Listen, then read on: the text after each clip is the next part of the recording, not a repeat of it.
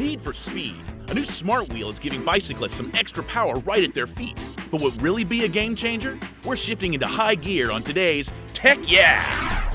Hi everyone, I'm Seema, Mody. Smartphones, smart cars, and now smart wheels. Superpedestrian, a Boston-based company founded by MIT Sensible City Laboratory, has come up with a device called Smart Wheel, which they say can transform your bike into an electric hybrid. Bikers can connect to a mobile app and their smartphone to adjust the level of power needed to provide that extra boost when riding their bikes.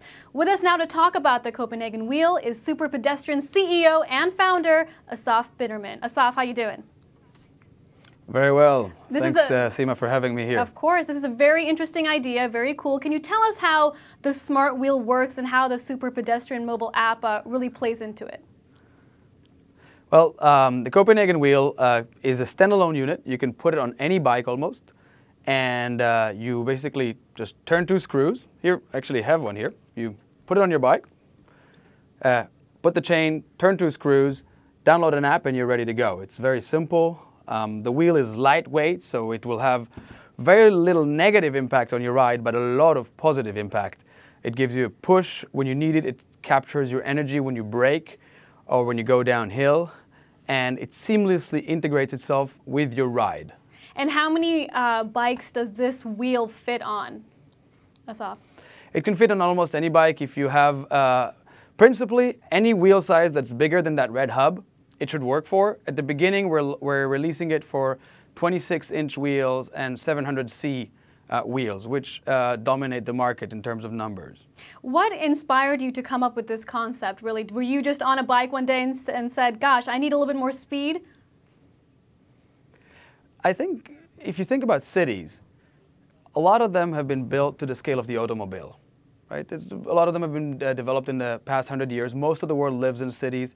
We're going to be stuck in traffic no matter how green fuels get. The master plans of cities like LA, of Mexico City, of Sao Paulo, they're going to stay as big as they are for a long time. So it means we need to move quite far on a daily basis. Okay. Now, so what's a... Yes. Well, I was going to ask you as well. I mean, I know the MIT developers were working on this product for almost 4 years. What were some of the challenges that you and some of the developers faced while in production? Well, we decided to augment the biking experience. So the idea was to keep, first of all, pedaling as the only way to control the bike. So you just act with your feet. So one question is, how does a motorized wheel interact with your feet in the most seamless way possible? So it involved developing a sophisticated control system, one with quite a few sensors that sample how the rider pedals and then kicks in the motor automatically as the rider needs a push. That was challenge number one. There were quite a few others related to packaging, related to design. We wanted to make sure that it looks great. We wanted to make sure that it makes your bike look even better than it did before it had it. How has the current price tag on this wheel worked out for you and your company thus far? $699 for this wheel. It seems kind of expensive, Assaf. What's demand been like? First of all, we're overwhelmed. We started selling the wheel 3 days ago, and we're selling a wheel every few minutes. So it's tremendous. Thank you so much for everybody's support. And yes, it's not a little bit of money, $699, yet if you compare it to, say, electric bikes, which are nothing like what the Copenhagen Wheel would do for you, then the price is actually quite affordable. They go middle of the range electric bike is selling for about $2,500 today if you look at where the market is, which is in Europe.